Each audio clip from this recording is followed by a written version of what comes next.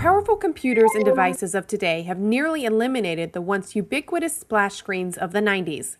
While the necessity for splash screens has certainly decreased with regards to native application performance, the need for some sort of an automated loading splash screen is increasingly becoming relevant again thanks to ever-expanding rich internet applications.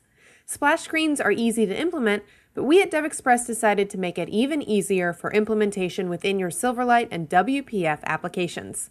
Thus, we've introduced the DXSplashScreen for Silverlight and WPF. In this video, you'll see how to add a splash screen to your application. I'll start with a new instance of Visual Studio. I'll create a new WPF application project. I need to add the splash screen to my project. To do this, I'll right-click the project and invoke the Add New Item window. I'll select DXSplashScreen and add it to the project.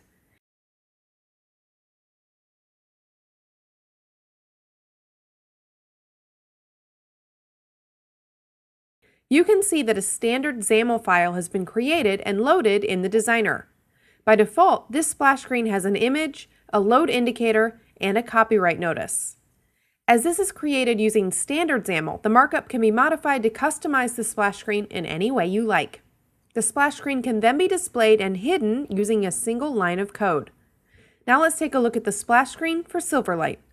I'll create a new Silverlight application project. I'll need to make sure a website project is also created with it. Otherwise, it will not be possible to display the splash screen. I'll right-click the web project and add a new DXSplashScreen.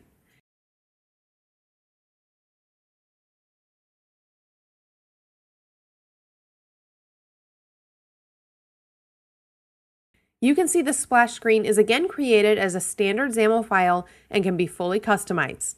To load the splash screen automatically, you can see that the item template has automatically added the appropriate code in both the ASPX as well as the included HTML files of the website project.